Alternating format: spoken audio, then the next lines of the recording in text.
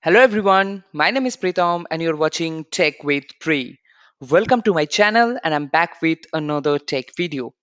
If you're new in this channel guys, so this is my channel Tech with Pri and I post tech videos on every Monday and Thursday, and you can find the list of the videos here and you can watch the video that is required for you. Okay, so it's all tech videos guys, and first series I have completed with Windows Server and now we have started a new series that is cloud computing. Okay, and also don't forget to click the subscribe button and also hit the bell icon so that you can get notified whenever I post a new video. Also, you can check my Facebook page and my Insta account and you can follow that. Now enjoy the video. Bye bye. Now this is the 12th video of this tutorial series called Cloud Computing with Microsoft Azure. Now, in my last video, we have understood the concept of the Azure IAM, that is the Azure Identity Access Management, and I have shown you how you can give someone access with the help of IAM and in your subscription level in Azure so that they can come and use your resources. And at the same time, you have seen how you can restrict access of a person with the help of the Azure policy. So if you missed that video, guys, I would request you to go and check that video. The link would be there in the description of this video, and also you can find the link here on your screen. Now, in today's video, we are going to learn a very interesting topic, that is the Azure Monitor. So monitoring is very important concept for IT and for any software industry, because without having monitoring you won't be able to track your how your probably virtual machines that is working, what is the network speed is going on, how's the CPU health, and what are the other things. And if you can monitor all this thing, then based on that you can take further action. So for an example, if your RAM is consuming very high level, so you can check, go to the server or your virtual machine and you can check what's wrong is going on. So monitor is something which will indicate you that something is going wrong, so you need to take care of your VM, or it can be any other resources or any other service. Sounds good. So Azure Monitor is a centralized location, you can say. With the help of that, you would be able to monitor all other things like storage accounts, for an example, virtual machine, Kubernetes service, web application, networking, anything. So you can check all those details in a centralized location, and based on that, you can take action. So we'll see a few things and we'll understand it in a more deeper way. Okay, so let's go to the Azure portal. So here I am in the portal.azure.com. This is my Azure portal, and here today we will see the monitor. So you can just search for the monitor option and you will see. So this is the overview of the monitoring tab, guys, and by which you can configure things.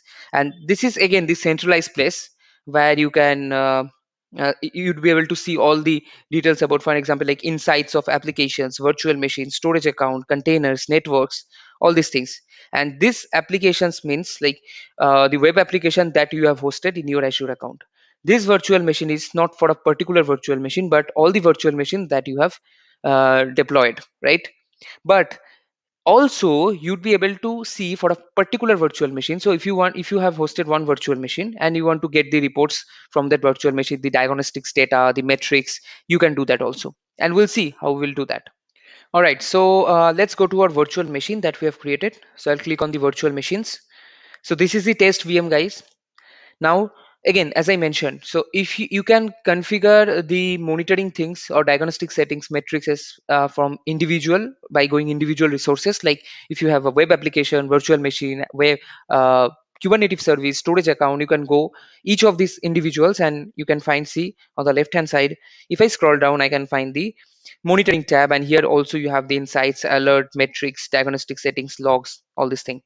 Now, on the other way, you can go to the Azure Monitor and you can configure from there also. So Azure Monitor is a centralized place where it will show you all the resources that you have deployed and their status and their details. And here, particularly if you go to a resource like a test VMM in the virtual machine, you can configure this also. So I will just try to configure it from here, from the monitoring tab. So first we'll go to the diagnostic settings, guys. And this is something is very interesting. But before going into diagnostic settings, I want to show you quickly. If I go to the overview tab of the virtual machine, you can see there is a tab called monitoring. And also I've shown you this when we explored the Azure virtual machine in that video. Now this is something you are already getting all these details of your CPU average network, and you can choose by last 1 hour, 6 hour, 12 hours in this way. Now what if you want more? In a production level, you need many other statistics also to monitor your machine, monitor your virtual machine or server, anything. Now for that, we need to use the diagnostic settings. I'll go to the diagnostic settings again under monitoring tab, and here if I enable this guest level monitoring, what will happen, you can read this section to get the clear idea, but let me tell you, like, it will install an extension in your virtual machine in your VM, and that extension or that particular little piece of software will take all the information from your virtual machine, like all the system health and all the other things, and it will store you in your storage account all the details. Okay, so that you can get all of this information, and later you can use the logs to find different queries, and we'll see how this logs work. So first let's enable it, and for this it will create a storage account, and I'll click on enable guest level monitoring. And now it will take some time, guys, as it will create a storage account and it will install the extension in your virtual machine. So let's have a cup of coffee, and once done we'll get back. Okay, so it is done, and it took almost 3 to 4 minutes to install this and to give this screen. So we are under the diagnostic settings, and I'll quickly go through with it. So it will give you the performance counters regarding CPU, memory, disk, network, and all the other things, the event logs. So if I just go to the performance counters, you can see it is selected like the CPU, memory, disk, network again. And by 60 seconds of time, it will give you the update, or it will give you the result or the monitoring details. So if you want, you can just change it to the from 60 to 10, maybe 10 seconds you want update, like that. And you can also go to the custom section, and you can see all what are the all details that's coming. Like for an example, you can see it is selected as CPU. So CPU means the processor, we know. So it will give it to you the processor time, the privilege time, the user time, the processor frequency, all this data under processor. Same way under system, it is going to give you all this thing. If I go to the next page, under memory, if you can go back to the basic, it will give you the details of memory. So what are the details? These all details, like these all details: memory, cache byte, available bytes, pages, page faults, all these details. Okay, so this is how things work. Now under the log section, so this is basic Windows log, guys. So under that you will get the any critical level of error from the application, any warning. Same way under security, any audit failure, if it happens, it will give. So this kind of thing you can get also from going into the virtual machine and get the information. Not this much of information, but yeah, most of it. But this is something which is helping you. Like you can just come to the Azure monitoring and get all these details. You don't need to go to the inside of the virtual machine. Isn't it interesting? Now crash dumps and syncs, this is not something that much important, so we'll skip that, and this is not I have ever used. And finally we have the agent tab. So under agent tab, you can see we have the I mean, this is the piece of software that I talked about and which is installed in the virtual machine. Okay, and if you want to remove these diagnostic settings or diagnostic agent, or if you reinstall it, you can just come and click on remove, and then you can install it again. Okay, so this is all about the diagnostic settings, and it is storing all your data in the storage account. Now whatever the change I have done, I can save it here, and it would see you can check it is saving. And you can see after 1 or 2 minutes, you will get a message like successfully updated diagnostic settings.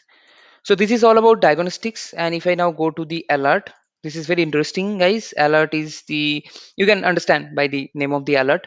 So when something happens, it will give you a message, or it will give you an email saying that your virtual machines, this is not working. Maybe the processor is not functioning well, or maybe this rate has gone high, CPU rate or something. Now, how you can configure that? So I'll quickly show you. Just click on the new alert rule. And from here, you have to choose your resources for which you want to select or create the alert. And in this case, it is the test virtual machine, test VM. And under that, you need to set a condition. Now here, you can choose any of this condition like CPU credit consumed, CPU credits remaining, data disk read bytes, anything. These are all the metrics, that is the chart. Network in total. So if I just go to network in total, and if I see, you can see it was all pretty good if I see the chart. And here on September 10, it has consumed like more than 70 MB of the network. Okay, and so what is the alert you can set here? You can just choose operator like greater than. So if the threshold or this value is greater than, maybe 70 MB or 20 MB, you can generate an alert. You can configure that the threshold value here, and you can choose the unit under TB, GB, MB, KB, all these things. Okay, and after you do that, once you do that, then you need to go back here and you need to choose the action group. Now under action group you will mention what are the things that you want, like what are the alert, what would be the alert type, and where it will come. Like it can come to your email address if you specify one, or it can come to a mobile phone also as a SMS. Okay, and under that also you have some alert rules that you can set up with the description and other things. Okay, so this is all about the alert. Now I'll go back to the virtual machine again, and now I'll go to the metrics. So metrics is something, it will show you the chart or data. This is under the test VM virtual machine host, and under the metrics you need to choose the uh, like anything you can choose. For example, premium OS, anything. I mean, there's so many things you can see, and you can get the graph for it. Okay, so this is how you can you can use the metrics. Now under the alert, actually, I missed one thing. If I just go to the add condition, there is also another type of alert. It's called the activity log. Activity log means, like you can see, create or update virtual machine. So if someone try to create virtual machine or update that virtual machine, if someone delete that virtual machine, so you will get an alert for that. So if you set it up like that, that if someone delete the virtual machine, you can get an alert that this person has deleted.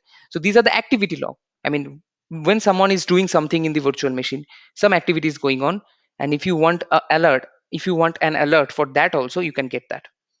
Okay, so this is very very important, guys, the diagnostic settings and the creating the alert. This is important, and you can, I would request you to go and test that. And we have checked the metrics, and finally we'll see the logs. And logs is nothing but you can come here and query about it. You store all the information in the storage accounts. Now you can ask query and you can get the answer. So you don't need to write any query code, relax. You can just run, like, what is the virtual machine available memory. You can just run this query. You can see all this command is there, and there is no report for that. Fine, let's go back. So if I just availability, if I go to the availability, you can count the heartbeats of your virtual machine for last hour, and it is 57. So this type of information you can get from here. Virtual machine free disk space. Like for diagnostics, you can check, mm, find all the Windows services that stopped in the last 30 minutes. So if you want to check any services if stop or not, you can go and check there. And there is no service that stopped for my virtual machine. So you can understand this is very very important thing, guys. You can get so many different information about your virtual machine, and that actually you might thinking that for testing purpose maybe you don't need, you can just play with it, but in actual real environment these kind of informations are very very important and it is required. So you got the idea of Azure Monitor, guys, I believe. So I would request you to go ahead and practice with it. The more you practice, the more you will play with this, you will get more understanding about it. Okay, so I remember when I started a virtual monitor or Azure Monitor, I have spent a lot of time with that to exploring all the other options. So please go ahead and do that. And if you have any questions, you can just come to the comment section and ask me. If you find this video helpful, click on the like button, and please share this video with your friends and family so that it can reach out to many people. Thank you. See you in the next video. Bye bye. Take care.